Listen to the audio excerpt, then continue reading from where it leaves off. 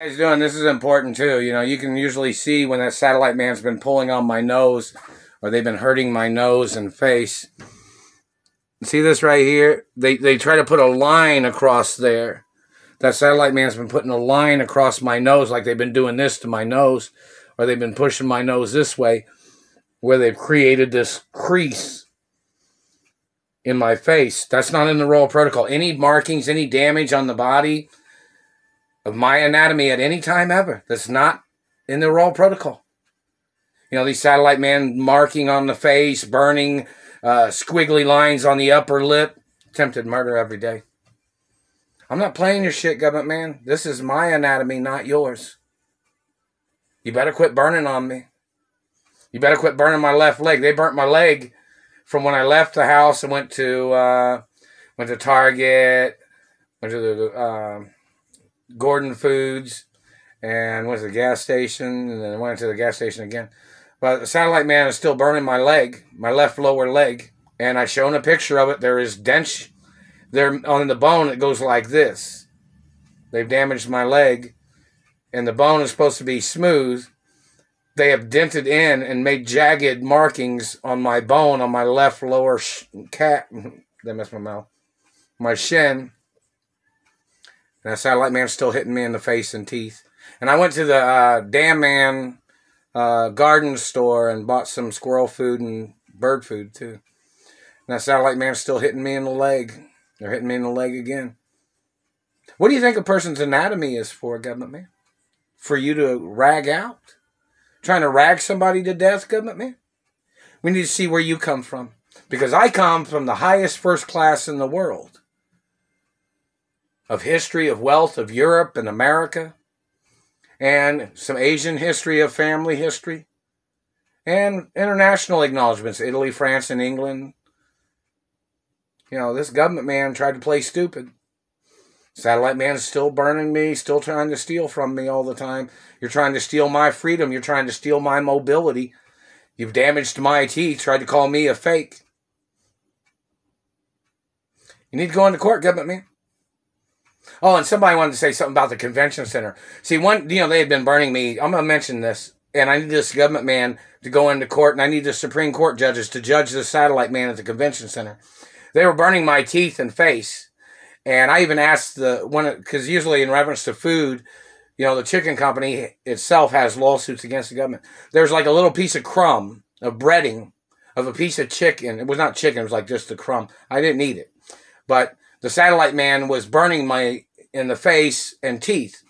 And there was a crumb on the back of the fryer.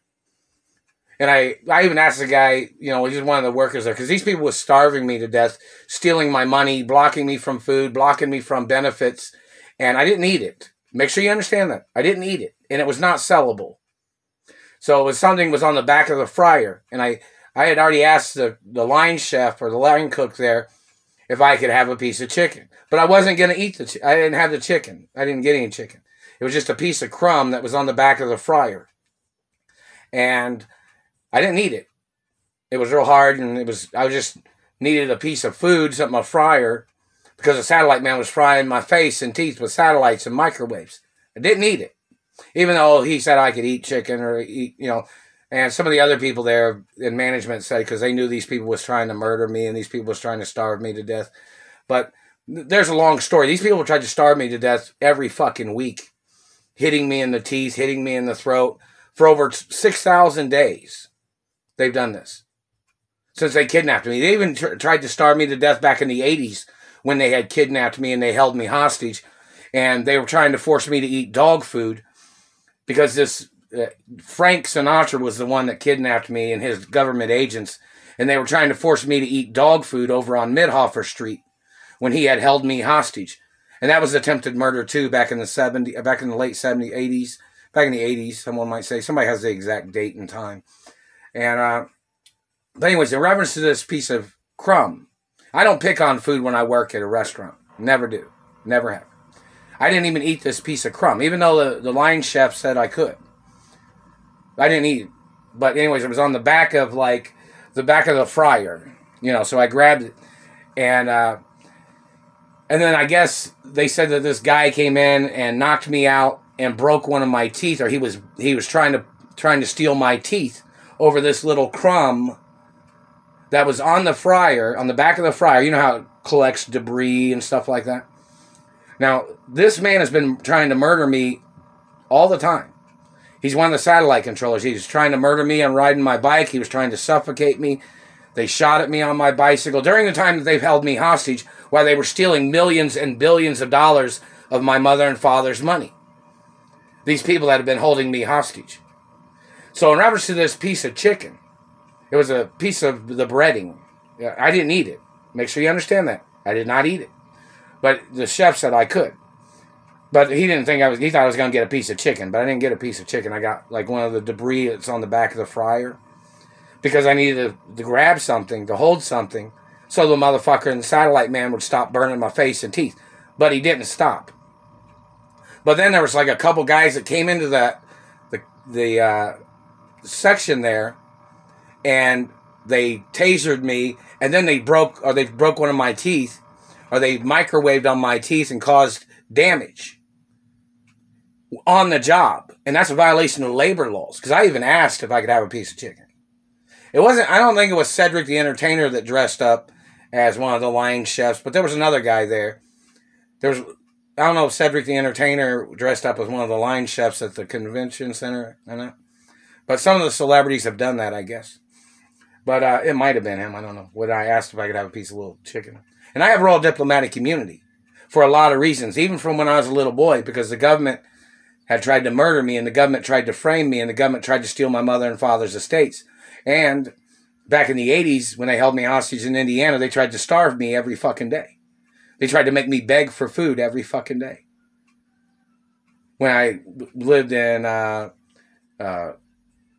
when they held me hostage over on Midhofer Street, or Richmond, Indiana, or Union City, or on Gladstone Street, sometimes they did that. And in reference to... there was a house on Colorado. They held me hostage in a house on Colorado and Washington Street at one time. That was after I'd already been rescued or something, and then they kidnapped me again. And Frank Sinatra, I guess, lived in that house or stayed in that house on Colorado Street in Washington or something. He was when he was holding me hostage. But anyway, it's a long story. But back to the fryer thing. I didn't eat the piece of chicken. It was a piece of breading. And, I took it off the back of the fryer and threw it away. But the satellite man was burning my face and teeth. It was not sellable. It was just a piece of crumb. And I've worked in chicken. I've worked in food. I've worked in the food and beverage industry for a long time. And this satellite man made false accusations about me. When they had damaged my teeth, they have tried to murder me for numerous years prior to ever working at the convention center. Don't call me a liar, because I can throw you in fucking prison. And I plan on throwing some people in prison that are trying to steal my identity, people that have damaged my teeth, satellite controllers damaging my legs. You're going to prison, motherfuckers. I'm not fucking around with you, you dick shit piece of faggot motherfucker. I'm warning you again. I am not fucking around with you or your goddamn people. Make sure you understand that, man.